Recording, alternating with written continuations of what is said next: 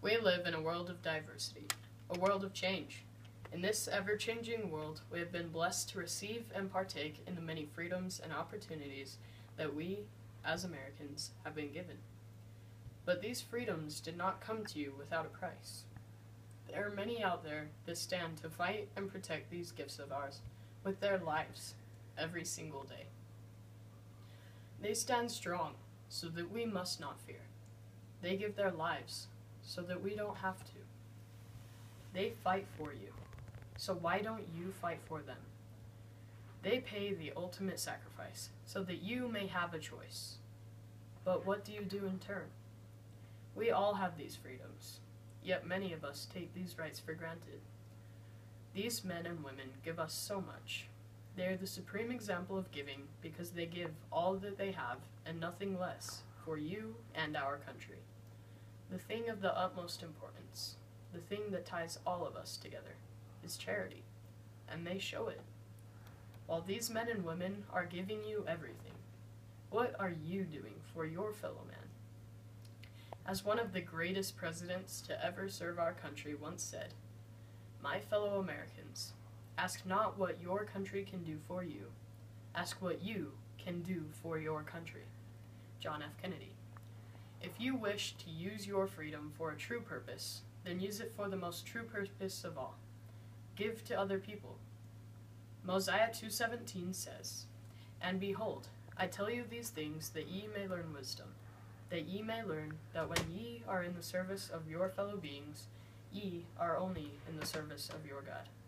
By giving what you can, and by serving others who are in need, to the best of your ability, you are expressing the true value of freedom." What does this freedom mean to you? Are you going to use it to sit on a couch and watch television? You very well could, because there are people fighting for you with that very same freedom, but they have chosen to use it to serve you. Bob Dylan once said, "A hero is someone who understands the responsibility that comes with his freedom." We have the responsibility to practice our freedom and to value it, because not doing so would be as useless as having no freedom at all. Our armed forces also have the right to choose, and they made a choice. They chose to fight for you. Would you dare let something so meaningful, something that is so very precious, become worth nothing? The value of freedom is found within serving others.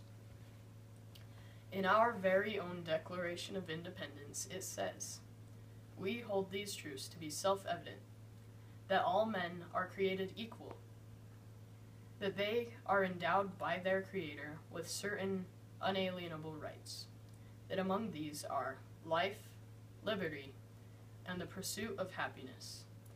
Among these, I believe that one stands out, and that is the pursuit of happiness. I find that there is nothing in this world more joyful than using my freedoms to help other people." We all have these freedoms, but we sometimes choose not to practice them. If you could choose to help other people through acts of kindness every day, why wouldn't you? The people that fight for you, they are not only fighting for your freedoms, but they are exercising their own. Abraham Lincoln once said, "America will never be destroyed from the outside. If we falter and lose our freedoms, it will be because we destroyed ourselves." This is true. Imagine if those men and women ceased to defend your freedoms. Imagine if they no longer chose to serve their country. Imagine if they decided to stop everything and falter. We would lose our freedoms. We would lose our everything, because what is the point of a life where one can't decide for themselves? We are blessed to have these rights, and we are blessed to have those who fight for them. But most of all, we are blessed to have the capability to use these freedoms to help other people, because without charity, our freedom would mean nothing.